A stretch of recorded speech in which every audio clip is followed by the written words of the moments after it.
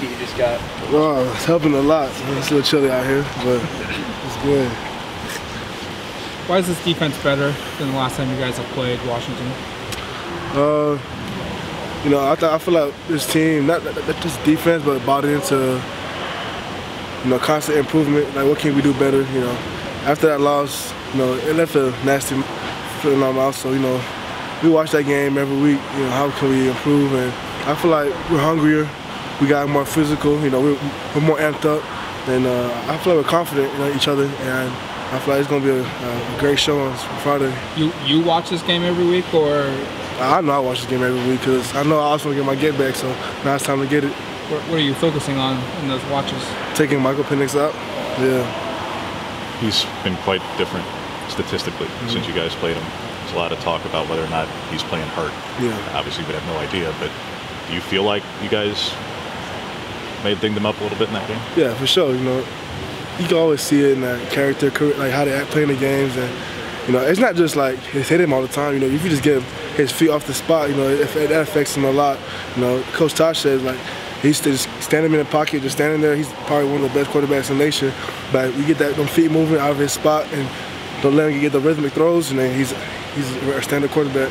Do you guys feel like you did a good enough job of that the first time you faced him? Oh no, I feel like we had plenty of opportunities to get not just hit him, but get some ball shots on him. You know, run, reach, strip sacks, and you know, change the game. You know, those are like splash plays, scoring defense type plays we need. So I feel like this defense knows we can hit him, and he knows that we can hit him. So I feel like it's going to be a great time. We first play, you know, that's the goal. Brandon, what a curtain call for the Pac-12, potentially the CFP on the line, a Heisman Trophy potentially on. Have you had a moment to just kind of reflect on how special this will be? No, yeah, you know, we all see it. It's always on the outside noise. It's exciting, you know, exciting time to play football. You know, this is what we worked for. You know, since January, we always talked about it. You know, we do our job. We're gonna be right in positions, and we all smell it. You know, it's right there in our hands. So now we just gotta finish the job. Is the energy in practice a little bit different this week because of that, or is it kind of just business as usual? You know, if you watch the practice, it's business. You know, we know what's at stake, and our goal is just to go to the championship, is to win the championship and get into the playoffs. What makes their tackles a challenge in individual matchups? What's difficult about them? They have really savvy tackles. You know, throughout the game, they won't give you one type of set. You know, they'll angle set you a couple of times, then they'll be aggressive, short set you, and then they might change it and go back to being patient. So. And that time you guys have to learn what are you gonna do to change up. You know, you can't always go speed of power. You gotta change your move. Go, oh, I'm gonna go finesse here. Oh, finish back inside in this move.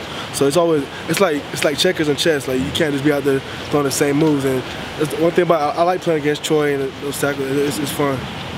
Jordan Burch has had a couple really good games against USC and Oregon State, and it really seems to kind of be clicking for him in the second half. So what have you seen from him? Nah, he's just sticking to what he works. You know, early in the season, you know, he was hot.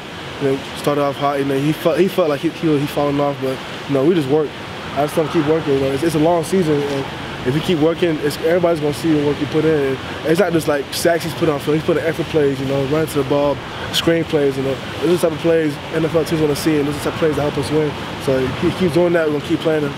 That spin move that he put on Fuaga and set up Mateo's sack on DJ. Have you guys seen much of that in practice? It's the first time we've seen it. What? The spin move. The spin move? Oh no, you know, Burch, he has plenty of moves. You know, the spin we don't always try to work the spin because it's kind of dangerous. You never know when the guard's gonna come back and get you. So when we know the guard's not gonna leave us alone, we'll go back in there. What's your favorite pass rushing move? I'm not gonna say that. I can't give up my tricks. Their run game is different since you played them. Dylan Johnson's had a bigger role. Yeah. What's different about him when you look at him now compared to 6 weeks ago? Even with Dylan, I feel like he's kind of banged up too after watching those games last week. You know, he wasn't really running the same since we played him. He's a great back. He's the only back to rush 100 yards on us, and we take that personal. I feel like we're the best run-stop defense in the nation, so we have to go show them that what we're about. How beneficial is it to face this team twice and kind of have that prior knowledge of what they like to do? Yeah, like Coach Tony said to me this morning, like we know what they're gonna do, and they know what we're gonna do. So it's about who's gonna adjust, who's gonna have less mistakes. You know, it's not gonna be a clean game. Everybody knows that stuff is gonna happen, but it's always how can you stay high, and like not get too low on those type of plays. If you had to defend a fourth down like they ran this past week, we realized they did it in their own territory as the goal line, but how difficult is that where Odunze could suddenly hit it on a reverse when you're trying to go inside? I mean, they have a lot of tricks, you know, down the goal line. Biggest thing is don't let them get down to the goal line. I feel like even if they do get down there, we'll stop them again how we did in Seattle. All